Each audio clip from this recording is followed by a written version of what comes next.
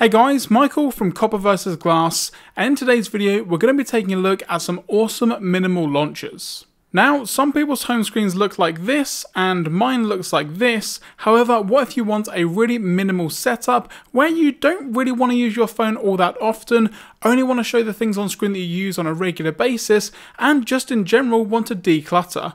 Well, today's what we're going to be looking at with 4 top minimal launchers, so let's take a look. So first up we have a Decluttered launcher. Now this one is inspired by the Light phone, which is a super simple phone which you can buy right now. It's probably the most minimal phone you can think of, but costs about the same as a used Pixel for some reason. The launcher is, as its name implies, decluttered. You only have access to 4 apps on your home screen and that's it. Well, 5 if you take into account the quick access to the calendar and clock apps using the top right and left text. You swipe up to search any app in an alphabetical text form, or you can type the app that you want to need. Now you can swipe down to bring up your Google search, and you have left and right swipes which can be customized to any app that you want. You have minimal settings, only allowing you to change what each swipe does, and then change the text size from small, medium and large. You can also, according to the Play Store, double tap to have dark mode, but this has never worked for me. The only way that I was able to change the mode was changing it within the theme settings of my phone. The dark mode does look better in my opinion, as it hides the top chin. Now, for some reason the notch can't be used with this app, so you do get some strange corners like you see here. Overall, it's an okay launcher, that although this is a list of minimal apps, may be a little bit too simple and lacks some key features. Next up we have Before launcher. Now the purpose of this launcher is to have you look at your phone less. Now they say, again according to the Play Store, that this app will help you open your phone 40% less than normal, and that around 80% of all notifications don't warrant any interruption. You have access to up to 14 apps on the home screen, which is actually quite a lot in the minimal launcher space. A swipe from the left will open the notification shade, which features Before launcher's filtered notifications.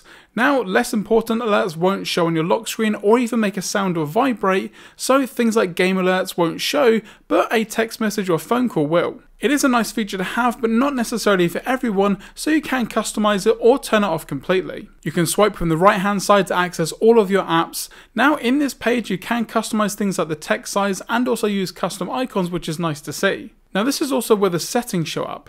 Now there's not a ton that you can change, but this is where you set the notification filters from before and also choose one of a ton of theme options. You can also upgrade to the Pro version of the app, but I find that the free one does basically everything that I need. So overall, a nice minimal launcher, and as always, everything in this video will be linked down in that description below, just below the thumbs up and subscribe button. Indistractable launcher is the only one on this list that's in early access, which is funny because it's also one of, if not the best. You have a very simple home screen layout with the time and date up on the top and then your apps below. Now you have access to calls and tasks at all times, but you can then add 4 of your own apps or up to 8 with the Pro version. You only have a swipe in from the right hand side to access all of your apps and search, and nothing for swipe up or swipe left. Now swiping down will open your notification shade as normal, which some other launchers don't do. The settings also have a ton of options, from hiding the status bar, showing a year and percentage image, hiding or showing the clock and date, plus a ton more. Out of the apps on this list today, this one has the most custom options. You can also change the theme option, but keep in mind that only black and white themes are available with the free option. If you want all features and themes from this launcher, it's a pretty hefty $9.99, but it is a one-off charge. You can also change the text size for an even more minimal look. Overall, for a launcher in early development, this is one of the best out there, not just for a minimal launcher, but for launchers in general. And lastly, we have Niagara launcher.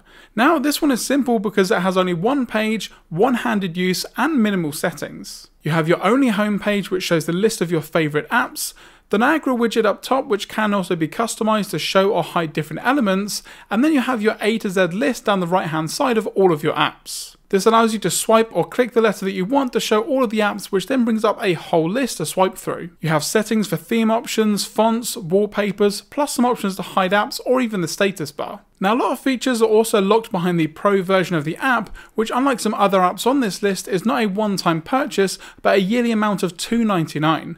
Now that's not the worst thing when you take into consideration it's over a whole year, and as long as the launcher still has timely updates, it's going to help the developer and everyone's going to be a winner. Now this one is not my favourite on the list, and that's mainly because it's simple but a little bit clunky. Now if you have a minimal launcher, I don't want it to be a chore to use at any time, and Niagara launcher can sometimes feel like that. But that's going to do it guys for this video on some of the best minimal launchers for Android. Let me know in the comments section below what you thought of my options, or if you've got any others that you want me to take a look at in a future video. If you're not already subscribed, now's a great time to do so, and also turn on those notifications so you're notified anytime I post a new video here on the channel. If you enjoyed this video, a thumbs up would be greatly appreciated, and as always, I'm Michael from Copper vs Glass. Thanks very much for watching, and I will catch you guys in the next video.